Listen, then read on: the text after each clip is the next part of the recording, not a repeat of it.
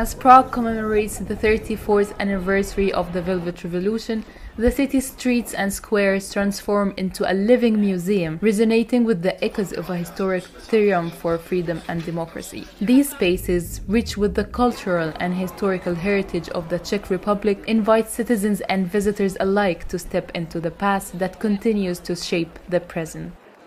In the heart of Prague, the Velvet Carnival animates the spirit of the Velvet Revolution. This satirical parade, inspired by Basil's Fastnacht, merges history with modern socio-political commentary. Now in its 12th year, it's a creative event by NGOs and civic groups, drawing almost 300 participants annually. Every year there's a topic, and this topic is our education here enough, and it's the freedom we gained 30 years ago, real freedom that we want. It's mainly cooperated with NGOs and the high schools and artist schools and universities.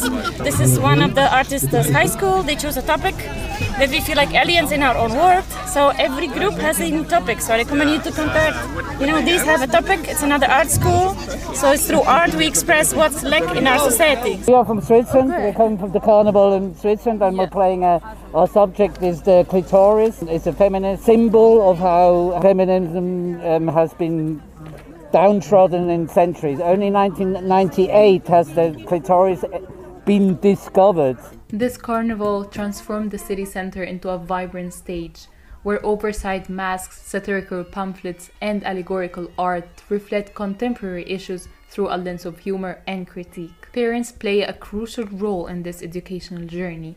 They take on the responsibility of bridging the gap between past and present, ensuring their children understand the significance of the events. Yeah, we visit this every year, and with the kids and how they are growing, so they more and more are known about all the circumstances and these things. But we visit every year. Through conversations and participation in the festivities, they impart lessons of history in an engaging and relatable manner. For the younger generation, the Velvet Revolution is a historical event, learned about in schools and through stories. I think it's like the history.